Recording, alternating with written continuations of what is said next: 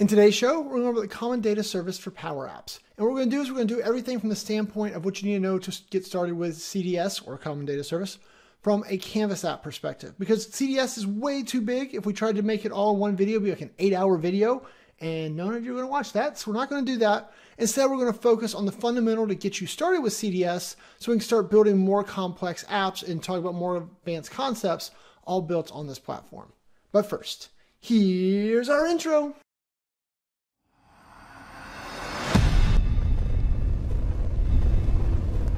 Hi, my name is Shane Young with PowerApps 911. Those guys. And today's show is all about common data service with PowerApps, right? So CDS is the short name for it, even though Microsoft doesn't like it. It's what we really call it, CDS.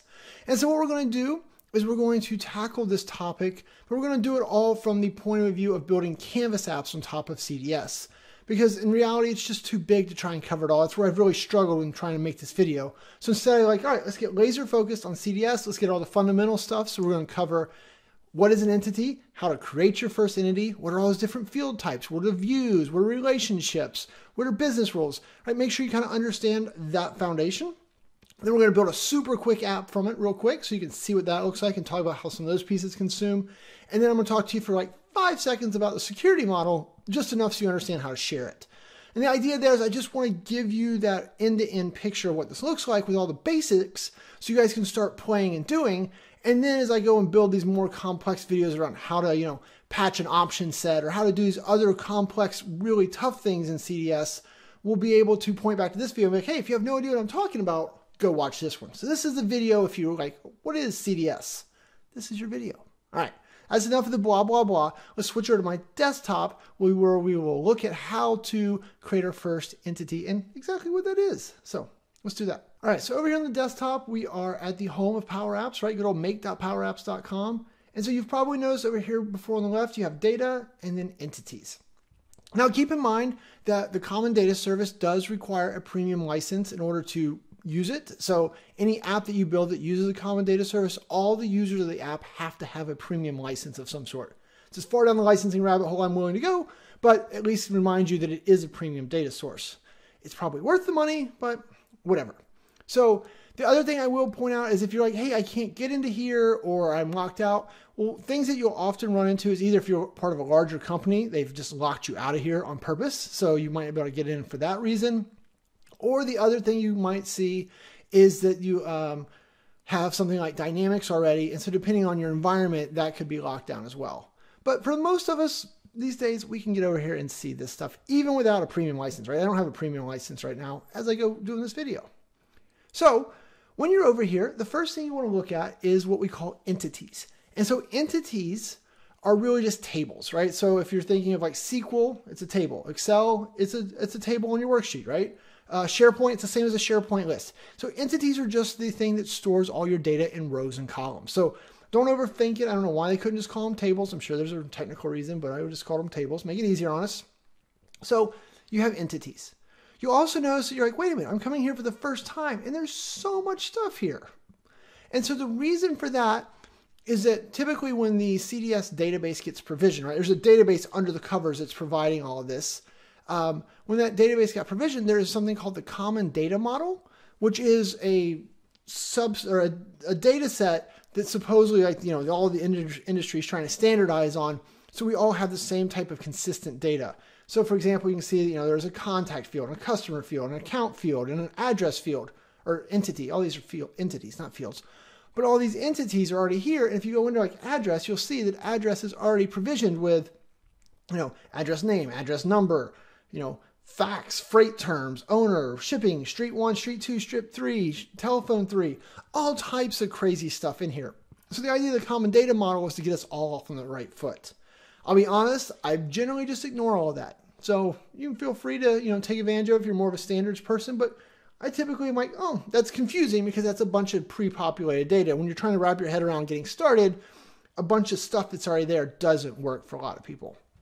But that's why you're seeing all of these pieces already here. And so what you're going to do to get started is let's make ourselves a new table or new entity. So click on new entity up here and let's give it a name. And let's just call it, I don't know, the Chewy tracker. Yeah. So you get a display name, You're going to see a plural display name, so it already makes plural names for you. You can change them if you don't like them. And then here you're going to see the entity gets a underlying like a system name. And so it's CR662_Chewy Tracker is what mine is. Yours will be different, but this will not change after the fact. You can change it right now if you wanted to. I'm not going to, but that'll be what the like primary system name is for this entity under the covers. So nothing you really need to mess with. The display name, when you create an entity, you have to create that first field. If you think of like SharePoint, when you create a SharePoint list, right, there's always the title field. This is the same thing. There always has to be that first field, and it has to be a text type. So if I know like the design and I'm going in, I'm like, oh yeah, this should be, you know, instead of name, how about we call this activity, right? Chewy, or let's see, yeah, let's call it dogs. Call it dogs activity. Now notice here I'm using a fancy display name, but the under the covers name, which is also getting created for me automatically, remove that apostrophe, remove the space. So it didn't have any of that weirdness like in SharePoint. You ever run into that underscore X0020 stuff, right? We don't want any of that. And so CDS does a good job there. There are, you know, ability to have attachments in your entity. You can turn this on later. So I don't typically mess with this right now. Under here, more settings, there's a bunch of stuff. We don't care. You know, go look at it on your own time, right? So we click create here. And so then now it is in the background provisioning this. Now what's interesting is that, you know, they give us access here. So I can start building it out. I can start adding fields right now. But just so you kind of have an idea, you know, CDS as a whole is a database. So when I provision a CDS database, it is in this environment. So I'm in the Shane default environment right now. So in this environment, there was a CDS database provisioned. And so then this entity, Chewy Tracker, is a new table, or entity as they call them, here in that database. Now the fun thing here, like if you've done real database work, you know, like if you're using Azure SQL databases, one of my favorites, there's a bunch of knobs and settings and things that you change at the database level to change the performance and the index types and all this crazy stuff. None of that's here. Microsoft is doing all of that for you behind the scenes. So you just basically said, hey, create me a CDS environment. I have my that provision of database. And when that happened, you're just able to go in here and create entities, and you don't have to think about things. You'll also see now that the entity is done being created, there is like, I don't know, I should probably have counted them. There's like 20 different fields that get provisioned by default. And so that is because there's a lot of stuff that they needed, right? They went ahead and they created one called Chewy Tracker. That's the unique key, right? Think of that as your primary key. You know, created by, right? That's a lookup column. We'll talk about that in a minute. Created on, there's some modified stuff. There's owners. There's, you know, time zone stuff. There's version numbers. There's a bunch of different things that they just provision for us. Now, in the beginning, honestly, I just try to encourage you to ignore a lot of that. But as you kind of get a little more familiar, you're going to be happy some of that's here, right? Because one of the things you know, everyone likes to know who created stuff and when did they create it or when was it modified, who did it. That's pretty helpful. This whole idea of who owns it and the owning business unit. So you can get into a hierarchical security model later and be like, oh, you know, I can see all the things that I own, or my manager can see all the things that my manager owns and all of their employees own, right? There's a lot of this type of business hierarchy stuff that you can take advantage of for your security model or for your data models. You know, like maybe you want to filter out all the expense reports to only show you people from your org or things like that. You have a lot of that stuff pre-built in here. And that's one of the really neat things I think about CDS. So let's add a field. So we created the first one, right, called Chewy Tracker. And that gave us that text, or sorry, we didn't do Chewy Tracker. We did what, activity of some sort, right? I forget, dog's activity right there. That's our primary field. It was a text, it's provisioned. But let's make another one. So how about, let's click on add field and figure out what weird thing I decide to do. So before we worry about the name of it, let's hit the drop down and let's look at the different types. Now, when you look at the types, there's a lot of options here. It's like SharePoint, right? There's a lot of different things you can make. In reality, when we're building these for Canvas apps, remember we're for Kansas apps, not Kansas's apps, Canvas apps.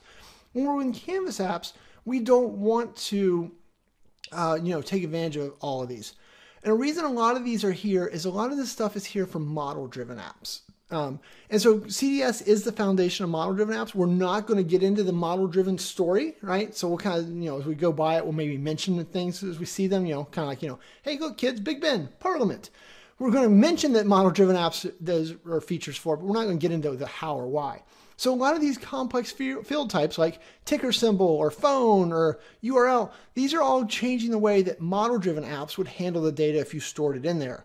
But when we're building an entity and we're really just going to use it for Canvas apps, or right now when we're getting started, then what I want you to do is really concentrate on just some core fields. So for example, text, right? Just good old single line of text, straight text. That's a pretty simple one. Down here under numbers, this is weird, but there's whole numbers, right? So think of those as integers, right? 1, 2, 3, 4, 5. But then there's also decimal numbers. So 1.5, 1.7, 2.3. And so you have to kind of, when you go to use a number field, you want to pick one of those two, right? You either want whole number or decimal.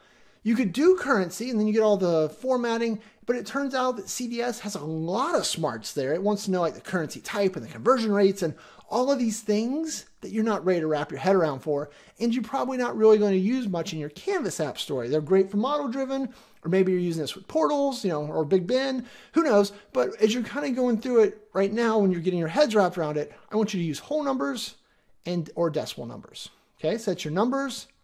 We're going to ignore a lot of this other stuff. You can use date and time or date only. I think that's pretty straightforward. I'm supportive of using those. Then we're skipping a whole bunch of this stuff. It has the ability to store files and images and attachments and all that. I haven't done a lot with that. I'll be real transparent with you. I typically store my files and images either in Azure Blob Storage or SharePoint document libraries. But there is some potential to start doing some of that here. I just haven't went down that road. It's a newer thing. So, the only other one here I want to talk about for a second is this idea of option sets down here. So option sets, right? That's a choice column in SharePoint. Option sets sound really neat, right? Because if you choose an option set, then you define the option set. So you're like, oh, I'm going to derive all the values at the database layer. So then my app just consumes it. That's all fun and well. But in reality, using option sets in a Canvas app is kind of a pain in the butt. I don't know how else to put it. They just have all these weird nuances of how you query for them because they're not text, they're option set values, even though it looks like text. So like filtering on them or patching them, it becomes a weird little scenario. So typically speaking, when you're getting started with CDS, I completely say stay away from option sets. Even when you get more advanced, I mean, I've been doing it for a couple years now, I think, I still don't like option sets. So I try to steer clear of those. Now, if you're a model-driven person, then you need option sets because model-driven derives how it renders the data based on what you show it here. So you would need to do this. But in Canvas apps, we just add our own items to drop down. We call it a day. So option sets, they have their place in the world, but they are really hard and complex. I just stay away from them from the beginning. And if you're one of those people that's angry at me right now, throw something at your own monitor. Don't yell at me. I know that the purists of CDS love them. I think they're too much work right now. Another one you might be interested in is lookups. So this is like your SharePoint lookup columns. This is where you can create relationships. This one is, these work a lot better than SharePoint lookup columns, I'll be honest. I'm actually a pretty big fan here because the PowerApps team has done a lot of work in order to let us do this dot notation through those so that it's real easy to reference those. Whereas in SharePoint, it's really difficult to reference the looked up records data. In PowerApps and CDS scenarios, it's really easy. So maybe we'll demo that in probably a later video. Maybe we'll do it in this one, who knows? But lookups are acceptable. So right, what are we looking at? We want lookups. We either want a decimal number or a whole number. We want our date and time fields. We want our text. If you stick with one of those, I think you'll be happy with, kind of your opening experience here. Because, if you come in here like, oh, I want to do, I don't know, let's do decimal number. So you can do decimal number, be like, time taken, right? So that's how long did it take. Notice once again, as I create this, it went ahead, it did the underlying name. I can change it. You probably don't need to. You can also, now that I've done this, you can do calculated or roll-up columns. So not something we're going to go down the road for today either, but calculated columns. So you could have it pull columns from one of two different data sets if you needed. So you'd be like, oh, I want it to calculate mileage times mileage rate, right? And just go ahead and compute how much I owe somebody on that. So you could do something like that. Or you can, have types rolls up data, right? So, combine these fields, that type of stuff for me. And there's a pretty nice little formula section here to go through all that. So check those out. And that's completely supported. Just remember, if you make it a calculated field, we're not going to patch that later. We would patch the fields that build into that. So that would be that one. So we'll say done. And so that gives us a couple of fields here. So I can just be like, all right, save my entity. And so then now it's going to make my entity and my fields. And what I want to do is, as soon as it's finished saving, is I want to kind of explore some of these other things.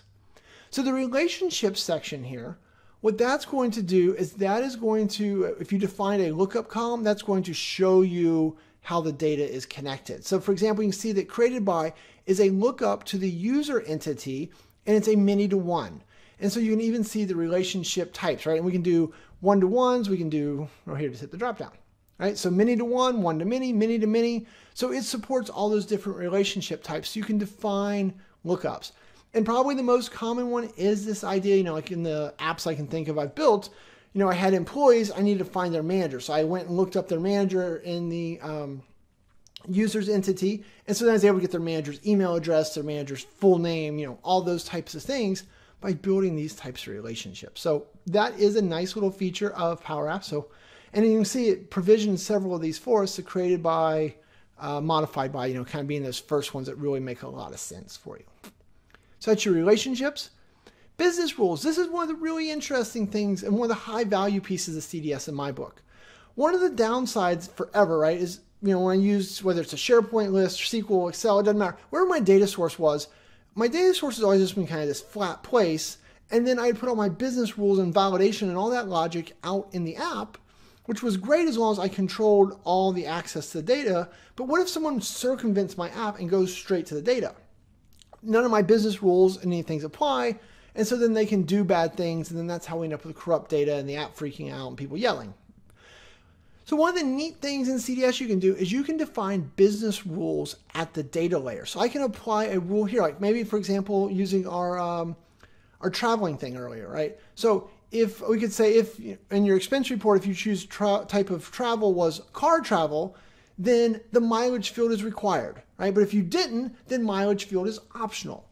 So you can set a rule like that at that particular layer, and then that gives you the ability to know that no matter who uses your data, whether they're going through your app, they're going straight at the data, they're using it via the API, they're using it via a model-driven app, it doesn't matter how they get at your data, these rules would always apply. So pretty big fan of business rules, and it's a nice little wizard. We won't go through it right now because, like I said, we can't spend 8 hours in here. But those business rules are a fun way for you to start writing formulas that say, hey, I want to make sure these types of business things are followed, and we're applying it at the data layer, not at the app layer, which we've always done.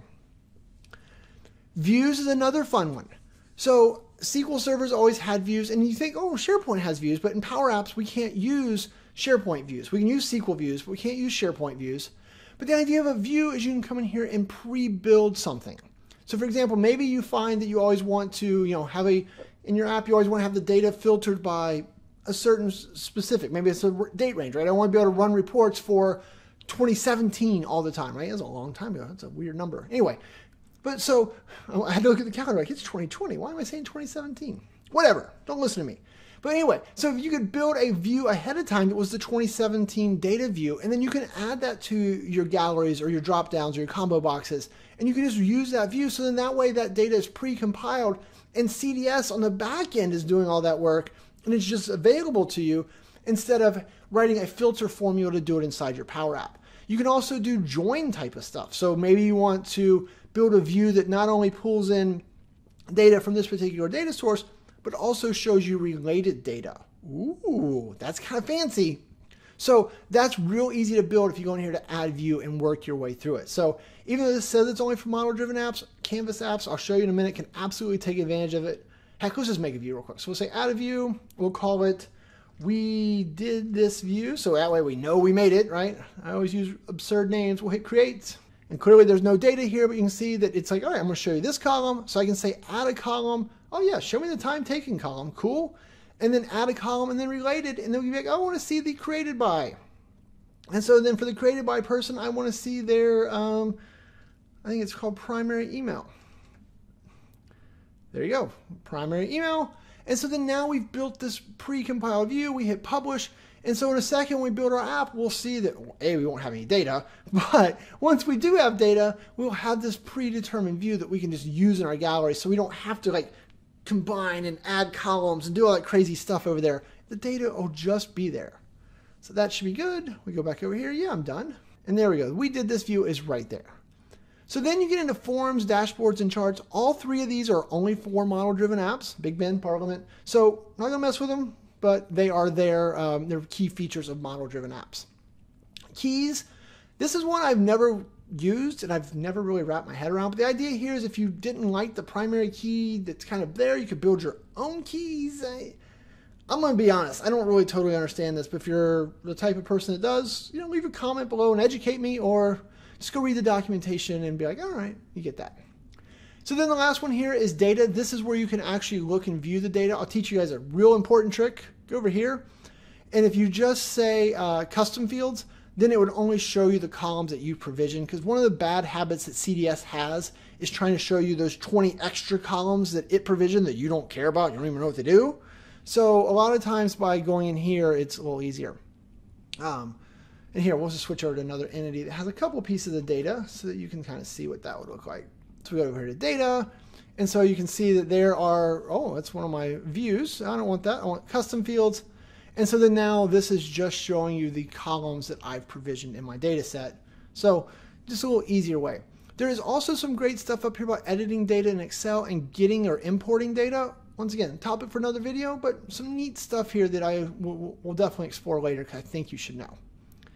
Okay, so now that we have created our Chewy's Chewy Tracker entity, let's go build ourselves an app from that.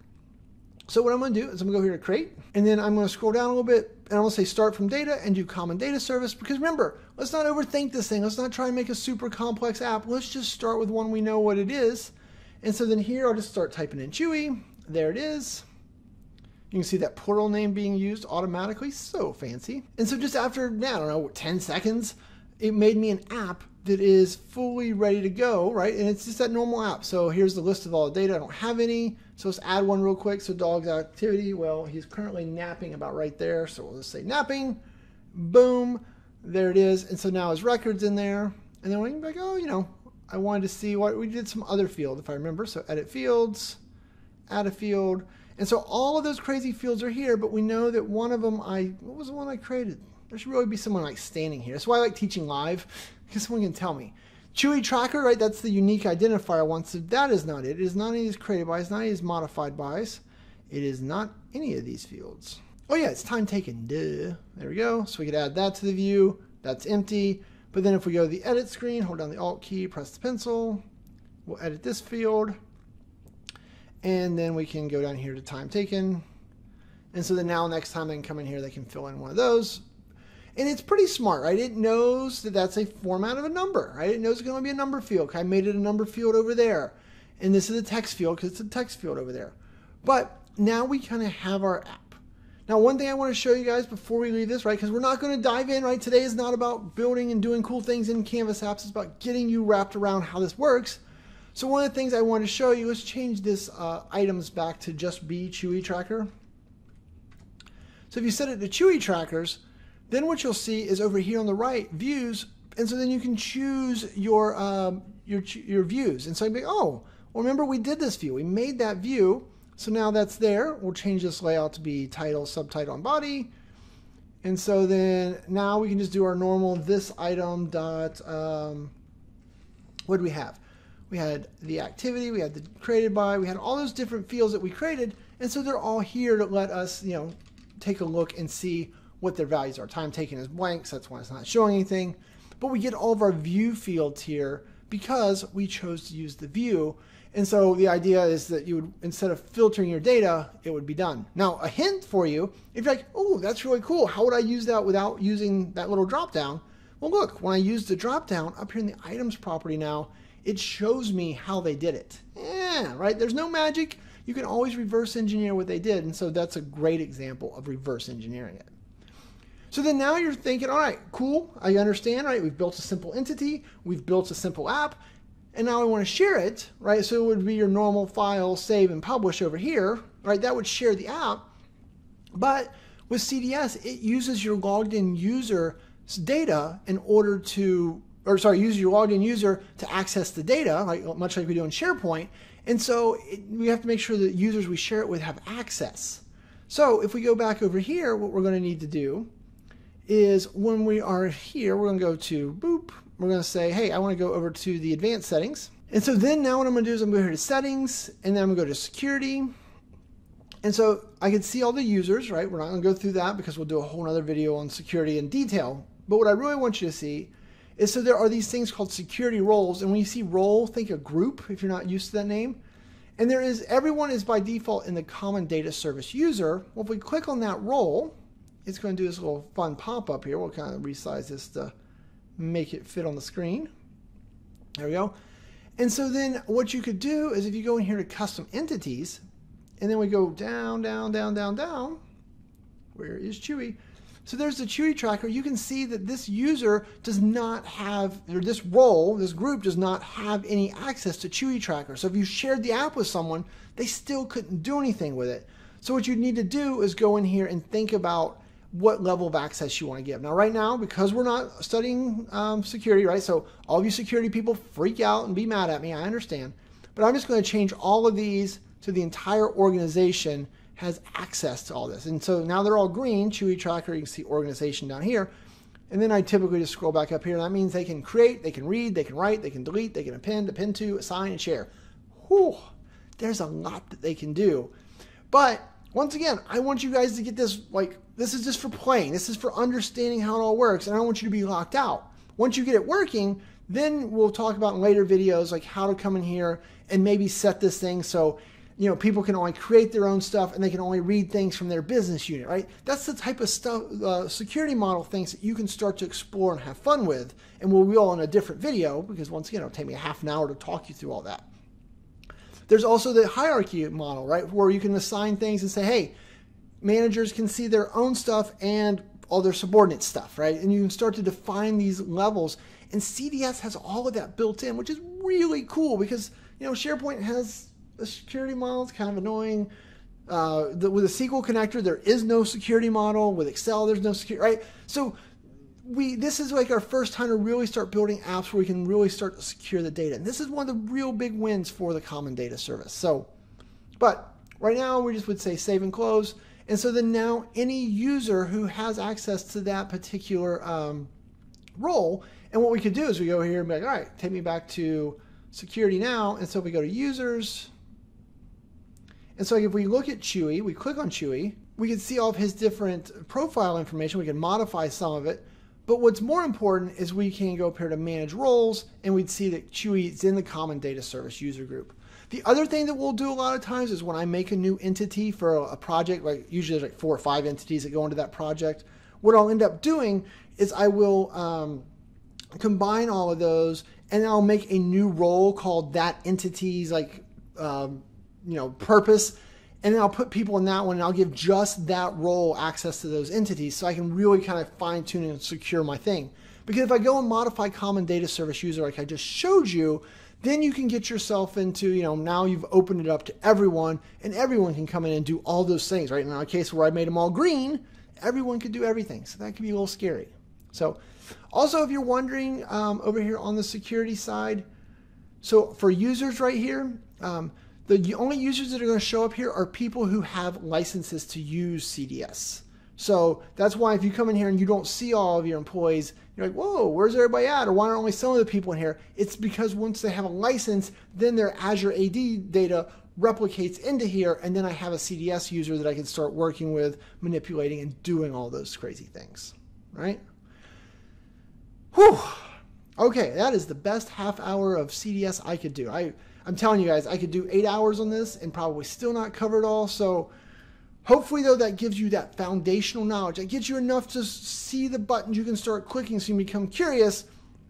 And so I can start building more advanced videos and start diving into topics like security or data imports or, using patch and things like that. There's a lot of little nuances to using CDS. And so that'll be kind of where we build from here. As always, if you have any questions, comments, leave them below. Tell me what you want to see. Tell me things that you don't agree with or are confusing. I will definitely pin a comment at the top if I decide that I did anything wrong. So if you're like, oh, I think you said that wrong or it's wrong, and I figure out I did, I will definitely pin a comment because YouTube doesn't let me edit these videos after the fact. Also, remember, you can reach out on training.powerappс911.com if you want some more formal training. I'm going to have a CDS class sooner than later. And, that would be my chance to actually do the 8 hours of training. So, whew. Okay, that's enough. So with all that, I'm going to say thanks and have a great day. Before you go, be sure to click on the subscribe button over here so that way you'll be notified when new videos come out. If you need any help or you want to work together, whether your problem's big or small, check us out at PowerApps 911. We do it all. I rhymed. Or if you're looking for more formal training offerings, we have those linked up here somewhere. So check them out. Thanks and have a great day.